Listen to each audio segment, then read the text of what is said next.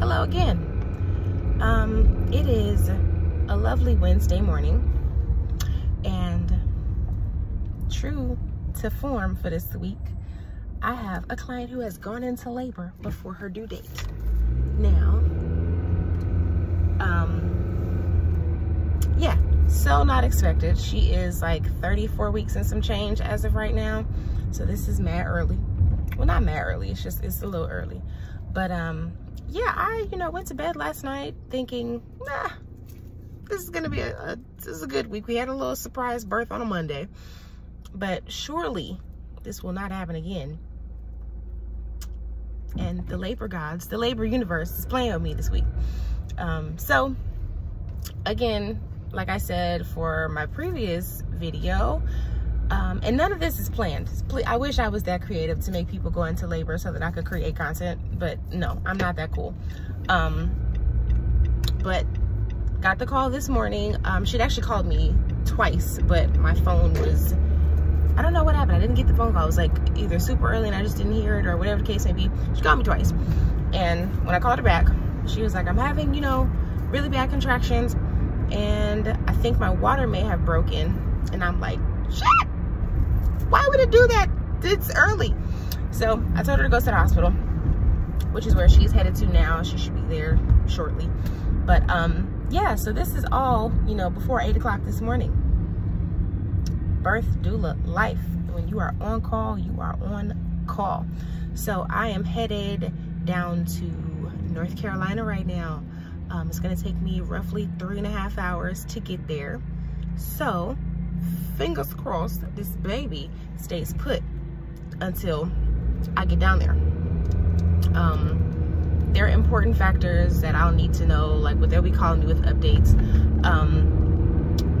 I'll need to know, of course, if your water really did break. That's number 1. 2, how far dilated are you?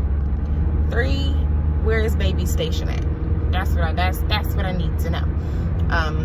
And I'll do a video one day about, birth stations, stages of labor, all those things. But yeah, this is just so you can get a real look into what it is that I do. And how fun is it that I'm just, oozing content this week with just labor spontaneously happening on me. So this is fun. This is fun to see. It's a rush.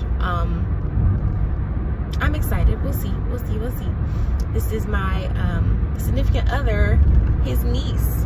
And she asked me to be her doula. So I was like, girl, of course, I will do that for you. I would love to.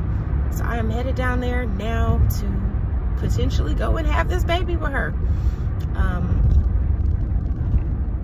I don't know that I'm quite fully awake yet. Just, I've kind of like rolled over, checked my phone, and saw that she called, and I was like, whoa. What's going on? Because number 1, we don't really talk on the phone like that. She's more of a text person, or at least that's where our relationship is. And there's nothing wrong with that. But when she called, I was like, what's going on? And then boom, it's just like the term that another doula and myself have been using is the sky is falling. Monday the sky was not falling. Today it feels like the sky is falling just a little bit, but we'll get through it. We'll be fine, and I will return either with a baby or with an update. So, bye. So I'm back. Let me turn the radio down for y'all be hearing Mario Winans and Puff Daddy, because they don't want to know. But yeah, so I am back, and it's been some time. It's been about what, roughly like 3 hours or so, maybe a couple hours since I last recorded. And what has happened since then is she had the baby. I did not make it. When I got the phone call from the baby's dad, he was telling me that they were doing a cervical exam on her, and I'm like, oh, okay, cool. Now this was around like 8:45-ish, something like that, somewhere in that ballpark range. And I'm still, some distance away. When he tells me they're doing the cervical check, I hear the nurse or the midwife, the OB, whoever it was that did the check, say, oh, you're 10 centimeters. And I was like, what? 10 centimeters. So not only was she 10 centimeters, but she was also +1. +1 is regarding the baby's station inside the pelvis, and +1, anything in the pluses is like your baby's on their way out. And it was at that moment that I knew I was not gonna make it to be physically in person for this birth. Now this happens sometimes, so I wasn't completely devastated, although I was just a little bit sad because I wanted to be there for the process. But she handled it very well. She tolerated her contractions well. She labored at home for a while before she went into the hospital, which was really good. And I think that contributed a lot to her getting to the hospital and being ready to push. She didn't even make it to labor and delivery. She delivered in the emergency room. So yeah, but baby is doing well. Mom is recovering well. Like, I got up there to her room to check on her, and she's, you know, moving around like she did not just have a baby. But yeah, I got to see her. I saw pictures, and you know, grandma was there, dad's there, everybody was, you know, everybody's over the moon about this baby and excited and happy and ready to love on her, and that is all wonderful. I'm gonna be here for another day or so, just to make sure, you know, things get settled at home, because they got to the hospital and had the baby.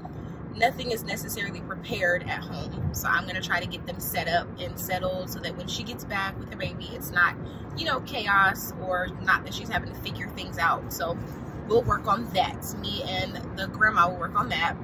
But yeah, I don't think I've ever had 2 births in 1 week, let alone being a day behind each other.